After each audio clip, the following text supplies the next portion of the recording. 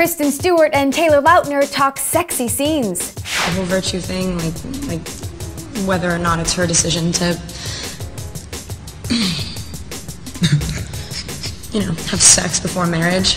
Kristen Stewart blushes a bit and looks to Taylor Lautner for help at a press conference in Sweden today when asked about Bella and Edward's different views on getting intimate before walking down the aisle.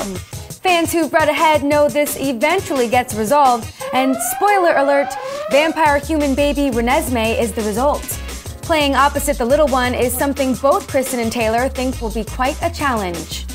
I've never dated a baby so far, so it will require, a lot of growth. It's going to be really strange for me to play like a mom, but I'm looking forward to it. Kellen Lutz also had kids on the brain. Want to go to the MMVAs?